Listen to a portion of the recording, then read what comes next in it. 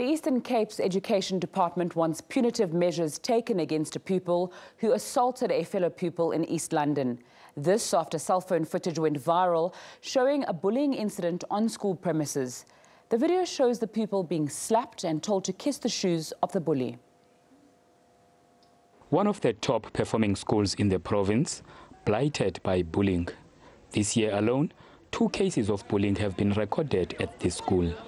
The video has caused a stir on social media. Now you're going to go on your knees, you're going to say sorry, I'm going to fucking smack you.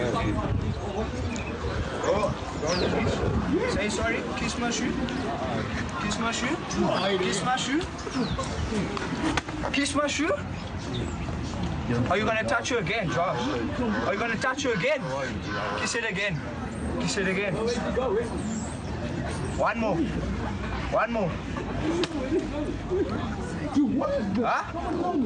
Come, bring that thing here. The department has strongly condemned the incident. We've instructed the school to activate disciplinary processes so that at the end of the day there is a sanction imposed on the learner, of course based on investigation.